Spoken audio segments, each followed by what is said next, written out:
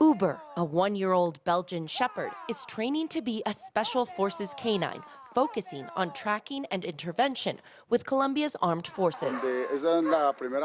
This is where we begin exposing our canines to what it is like to fly in a helicopter, so that he starts to lose the fear of heights, speed and the wind.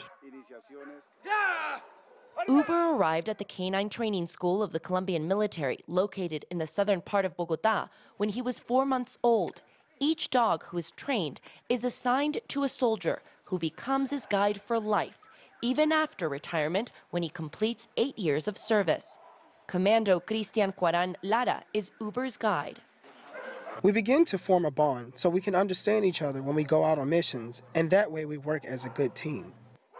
School officials say since 1998, approximately 19,000 dogs have graduated from Colombia's training schools with different specialties, from mine detection to search and rescue. The dog became the troops' security force. It gave us mobility. In the past, if a landmine was detected, no one would move. But when the dogs became our support system, our service, we could move. The dog even became our psychologist in a way. The dogs are enrolled in a tough year-long course where they are taught to follow human tracks.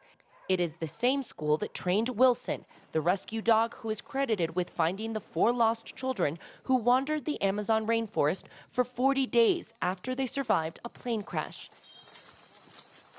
These dogs are sent into some of the most difficult situations and have to be physically and psychologically ready for assignments.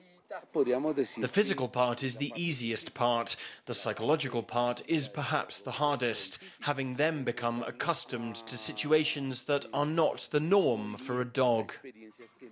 Colombia has sent their trained dogs to help other countries during disasters, like the 2023 earthquake in Turkey and the powerful Hurricane Iota, which devastated some Central American countries in 2020.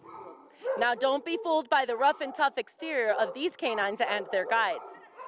There are plenty of signs of love and laughs to blow off steam, using the guest journalist for a few tricks.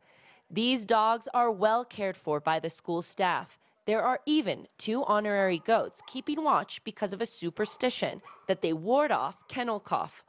All of this to protect man's best friend, who in turn protects us. Begue, CGTN, Bogotá, Colombia.